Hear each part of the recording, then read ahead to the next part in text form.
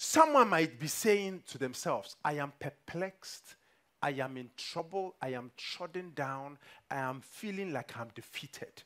But ladies and gentlemen, God has sent me to tell you that even though it looks like things are not going well, God's right hand is going to be upon you, and he's going to prove his mighty power through his right hand. Jehovah Nissi is going to fight for you. I see him fighting and fighting and fighting for you.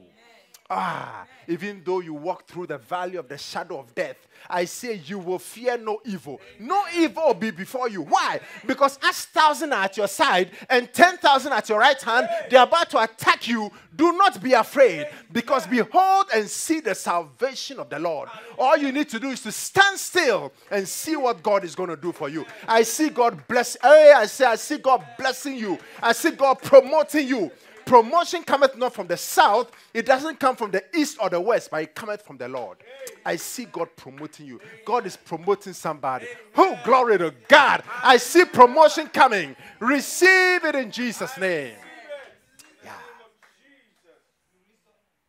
When the Bible says that he layeth a table, he prepareth a table before you and I in the presence of our enemies. Ladies and gentlemen, what is on the table?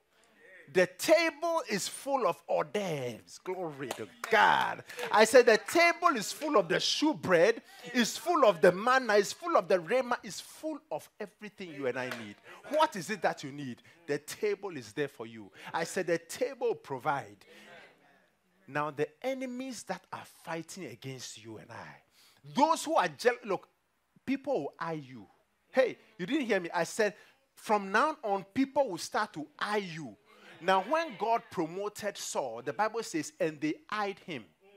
When King Saul was anointed, he was eyed. God will move you forward.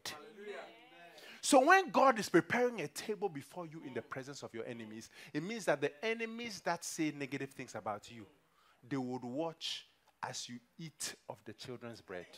I said they will watch as you eat of the children's bread.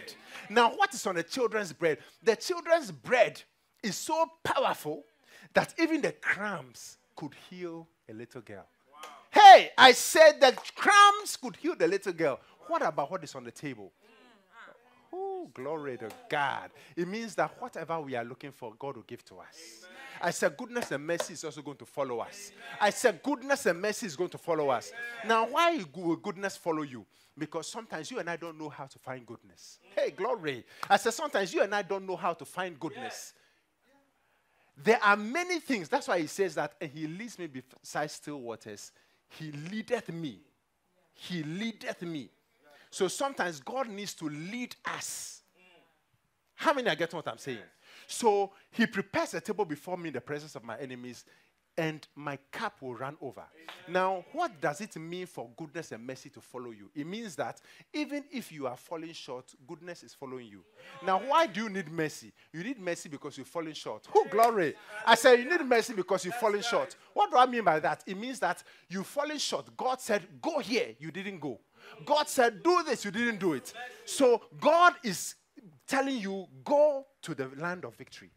Go to the place of promise, which is this way, this way, this way. You meet the land of promise or the place of blessing.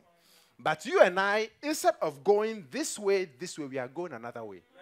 That's why you need mercy to follow us.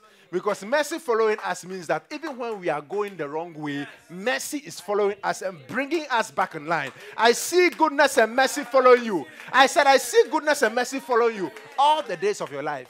It means that all the days of your life, mercy will be your portion. I said, goodness will be your portion. In Jesus' name. Glory to God. Glory to God. This is true, and we must confess it and believe it.